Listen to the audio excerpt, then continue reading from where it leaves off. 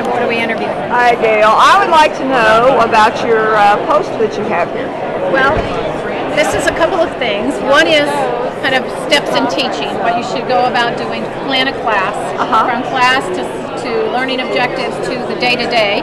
And then this piece is an overall project, and in this case it's a semester long, but it could easily be converted to a 3-day project for a more principles class, but it's a semester-long project for an intermediate managerial class. And the concept is, I wanted the students to start thinking about strategic decision making, and that they're providing information for managers to make those strategic decisions.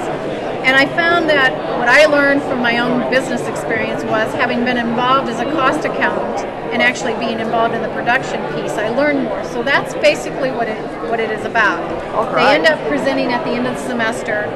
It's a culminating project that touches upon all of the learning objectives for the entire course, in addition to professionalism and communications.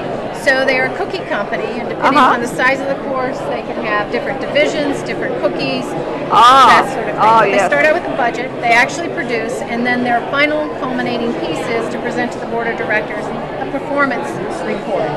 And then come up with ideas and suggestions about what to price the cookie, what costs could be avoided, what's not value added, and better ways to improve the production process. And so it goes from talking about quality of materials, to suppliers and purchasing, to what kind of equipment should we do, should we outsource certain things, and so forth. So it's a culminating project.